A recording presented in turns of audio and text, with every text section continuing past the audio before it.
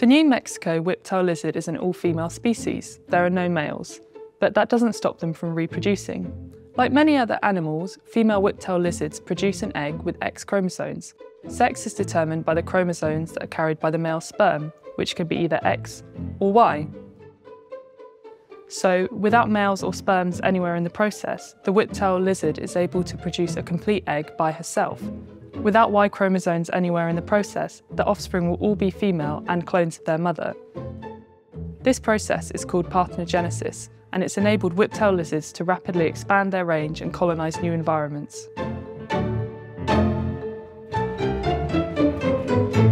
If you want to find out more about this incredible ability and see some more specimens, then you can click here for this accompanying video exploring the topic in more detail.